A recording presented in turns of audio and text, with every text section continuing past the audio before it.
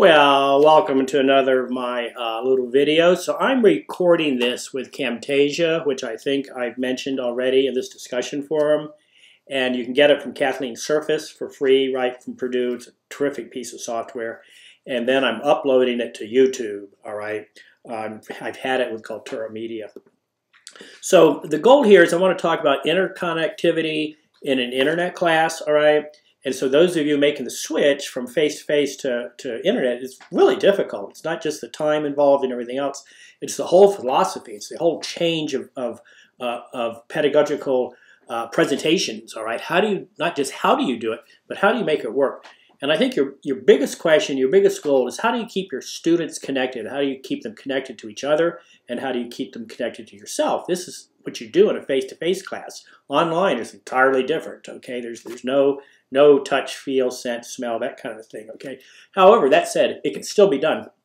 And the tool in Blackboard is the discussion forum. Discussion forums are very robust. There's a lot you can do with them. You can add videos, you can add URLs, you can add all kinds of commentary, you can add PDF files, I've already said URLs, links, that kind of thing. They're very, very flexible so that you as an instructor need to decide how do you want to do them. Ultimately, I think your goal is to create interconnectivity. And you can also drive course content and you can drive course classroom discussions. You can replicate in entirety a classroom discussion. So what I do is I create a discussion topic, all right? And every week in all my classes, I shouldn't say every week, sometimes I have other projects too, okay? And I don't want to load up students too much, all right? But many weeks, I have 1 or 2 discussion forums, 1 or 2 discussion topics. Each one's a separate forum, all right? And I like to have these as graded discussions. I've read plenty of literature. I don't think students do things that aren't graded, okay? They don't get the point. They don't like it. They sense it as busy work, okay? So that said, I'm going to walk you through this in just a second. But you can set up a discussion, and then you can require the students to make an initial response of their own to the question or questions or tasks that you assign them, okay? And then you can require them to make a certain number of peer-to-peer posts. Now, students often don't get this. They don't quite get what do you mean by classroom discussion. They know face-to-face, but they don't get it online. Well, if they don't respond to peers, it's not a discussion. If they only answer the question to you, that's more like a quiz, and that's not what you're looking for, okay? You're looking for this interconnectivity. So in my case, all right, I say they have to make 1 post by a certain time of the week that responds to whatever I ask them to do, okay? And then they have to make 1 post to a student, okay? A peer-to-peer reply. Now, that said, you have to, make sure they add enough detail, that it's a real response, they've spent some time on this. So I've seen some instructors set word lengths, okay? Paragraph lengths, that kind of thing. So you can set it up you can set the criteria, but you need to be very specific and you need to keep repeating what the criteria are, all right? It's not like a face-to-face class where you have the wet noodle and you can whack them, okay? You can't do that online. It's much different, okay? So in my case, I have just 1 peer-to-peer reply, but you can have more if you think that's important, as long as you don't think it's busy work. Or what I do is I say if you do more than 1 peer-to-peer reply, you can give extra credit. And in Blackboard, it's very easy. If the score is 100, you can go to 110, 120. All those points add up. Okay, let me look at my notes here. I think I've gone over. I mentioned that mine are graded. So let me see if I can set one up here. All right, so here's a class I'm currently teaching. Okay, so I just do this at the bottom here. So tools, okay, very simple, discussion board. So we're going to set up a discussion board at the very, very bottom. So select a discussion board forum, link to discussion board, create new forum, all right? Okay, so here you title the forum, all right? I say test, okay. And here I put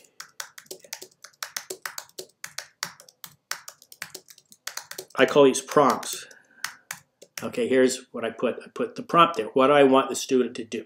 Okay, so now notice, at this point, you have all these things you can do. You can add a video, you can upload a picture, you can upload a video, mashups, that's Cultura Media. Like I said, I'm using YouTube. I would probably just put the YouTube link there. YouTube delivers a link to you, okay?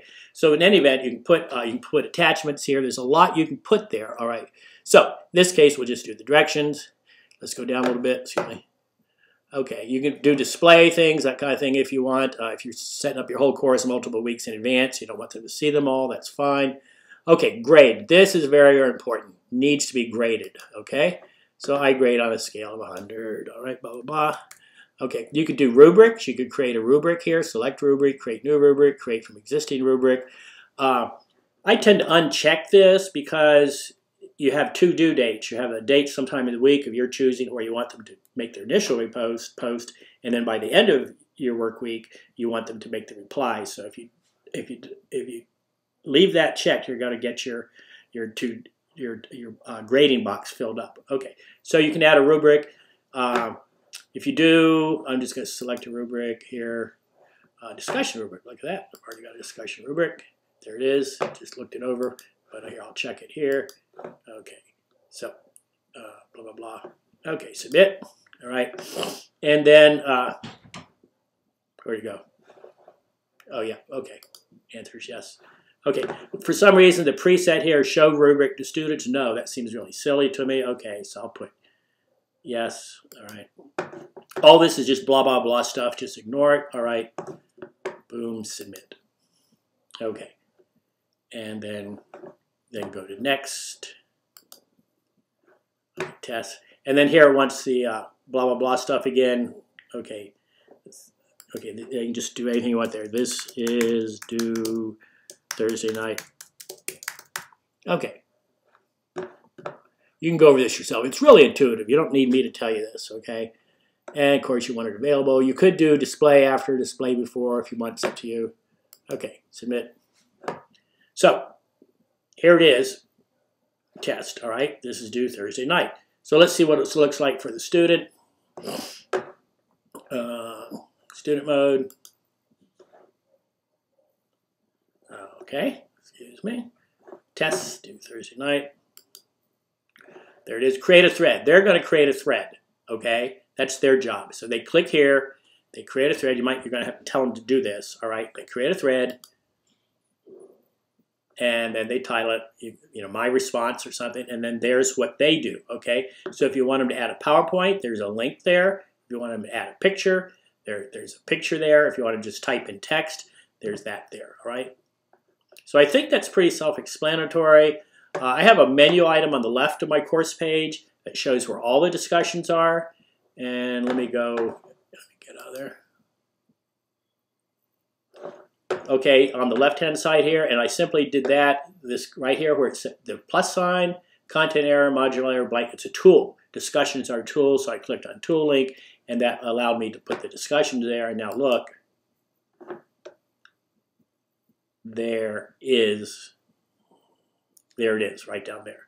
So students can access it two ways. They can access it from whatever page you put it on, or they can access it from the menu on the left. So bottom line, it's very, very easy to create classroom discussions. It's very, very easy to maintain interconnectedness. Now, it's up to you. Are you going to respond to every discussion? Okay, depends on the size of your class. Depends on how much time you feel you can afford to do this, all right? So the question becomes, how do you keep the students moving along, keep them motivated? Well, one cool tool is I make a video, all right? I respond to my own question, okay? A couple days into the discussion, I respond with a video because I think that's more fun. You know, it gives me, it lets them see me and feel me, okay? I like these videos a lot. And if nothing else, you just go to YouTube and make a video, right, of yourself talking. There's nothing to it, all right? Post that there in the discussion. And then then I send an announcement, okay? Announcements are also a tool in Blackboard. And announcements go directly to their campus email. If they're not reading the campus email, we're all licked anyhow. I think we've had that discussion on the listserv. All right. So I make an announcement, say, hey, I just posted a video to the discussion. Please take a good look at it. If you do and respond to me, I'll give you some extra credit, that kind of thing. So they're different tools you have to stay interconnected, and you don't have to respond to every single discussion forum. Oh, grading them. Okay. Grade. It's grade center. Okay. Needs, grading, assignments, da, da, da. Oh, it's easier this way. Here, just go to discussions and go down to the bottom where the test is, right? And then this little menu item right here, drop down menu, it says, why did it say grade? Oh, I'm not using that one, that's why here it is, this one here. And it says grade, okay? And there they all are. All right. Click here, grade, and you can respond there. You can say, not only can you post the grade when you click on grade, but there's a box where you can say, hey, this is terrific. I really like what you said, blah, blah, blah. Or you can say, this is a good start, but there really wasn't enough content for me to understand what you really meant, or for me to really feel that you understood the goals here, that kind of thing. So there really are ways to create interconnectivity online. All right. I know it's hard, but I know it's something we all want to do. So, hey, good luck. If you have questions, I believe you know how to get a hold of me.